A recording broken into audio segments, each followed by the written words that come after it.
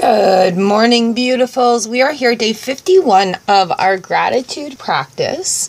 We're going to use the Cat Tarot today, just see what card comes out. Ooh, we've got the Four of Swords in the upright position.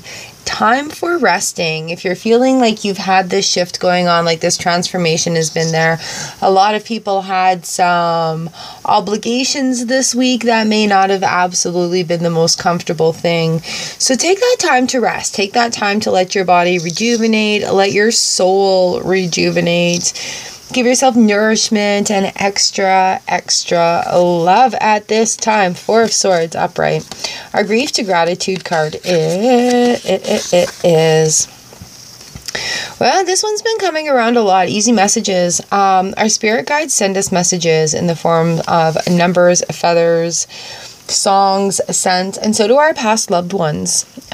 Different memories that come up.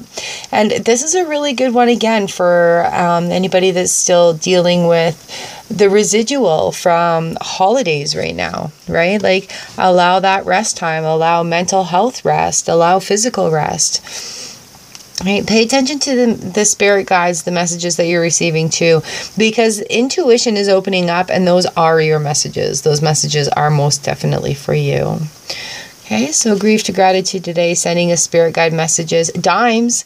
Dimes is another big one too. Feathers, birds, dragonflies, butterflies.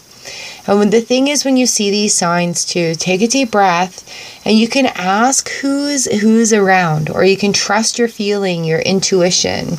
And then when it comes to being in that moment, just say, thank you, universe. Thank you for showing me today, and really feel that love activate in your body. You'll feel like tingly or warm, or it'll make you a little smile. It'll kind of linger on a little bit.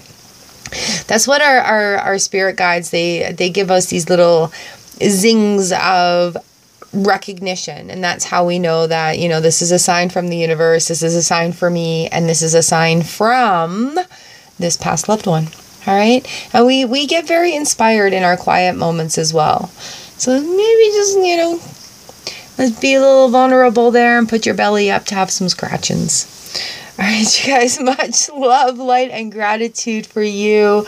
I hope you have an amazing day, and I will see you next time.